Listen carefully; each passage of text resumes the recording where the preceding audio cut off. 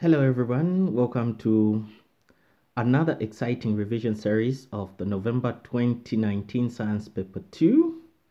We have now reached the revision of question B2. And question B2A reads, the table below shows the description of substances A, B, and C. The table below shows the description of substances A, B, and C. Question B2A reads, give the physical state of each of them. Give the physical state of each of them. So they want the physical state of A, the physical state of B, and the physical state of C. And the description of the substance is, the description of substance A is, particles occupy any space available. When we talk about the three states of matter, we know that particles in solids are held together by very strong intermolecular forces. Thereby, they actually just remain where they are. And the only thing they can do is vibrate. They can't go anywhere. When we look at liquids, liquids can move within the confinements of the liquid. Therefore, they cannot occupy the space provided to them. It's more like you place a liquid in a cup and you fill it halfway and the liquid miraculously fills up the whole cup. It can't happen, never. But a gas can do that. So for A, the state of matter where particles occupy any space available is a gas. So A is in gaseous state. So it's gas. A is a gas. B, particles are closely packed. Like I said, it is only in solids where particles are held together by very strong intermolecular forces of attraction. Therefore, the particles are closely packed and can't move about from one point to another. The only movement is vibrations. So, substance B is a solid. Substance C, particles move randomly within the space of the substance. The particles in this state of matter can move from one point to another, but are restricted, can only move within the confinements of the substance. And this can only happen in liquids.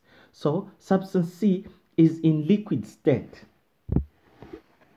There we go.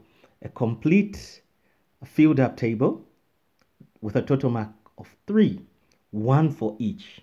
Gas, liquid, gas, solid, liquid. We move on to Roman numeral 2. How can substance C attain the structure of substance A? Here we are looking at what is supposed to happen to substance C to turn into a physical state that is the same as that of substance A. Now, let's go back. When we look at the table, substance C is in liquid state, substance A is in gaseous state. What it means is that a liquid, this process involves the changing of a liquid to a gas. And we know that the change of state from liquid to gas, we have two processes. One is called evaporation, the other one is called boiling. Now, the difference between the two is that evaporation takes place at any given temperature, while boiling occurs at a specified or at a definite temperature. Therefore, to pick on the best answer for this question, because we have not been given any temperature restriction, we will go with evaporation. So the process that enables substance C to attain the same structure as substance A is evaporation. There we go. 1 mark. Then we go to B. B. Substance B is said to be a pure substance. Give a characteristic which proves that B is a pure substance when melting. Substance B is said to be a pure substance. Give a characteristic which proves that B is a pure substance when melting.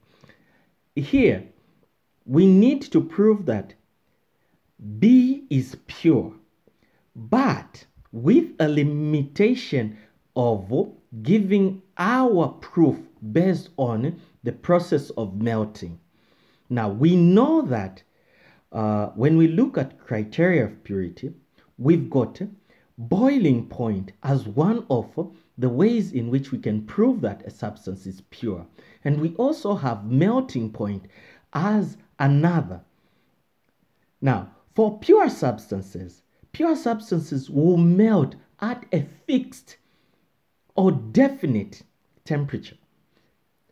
If it was a restriction on boiling point, we would say that a pure substance should boil at a fixed or definite temperature, while an impure substance will melt or boil at a range of temperatures. So the temperature will not be the same for different mixtures. And these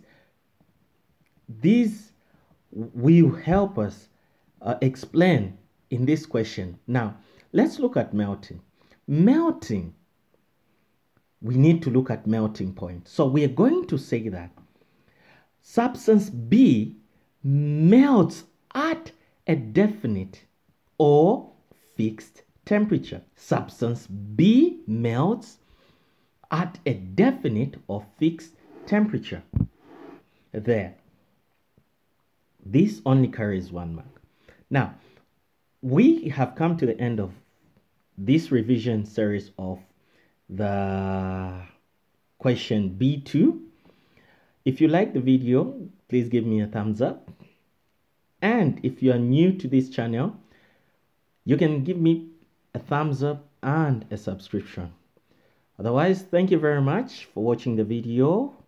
We meet again when I do a revision of question B3.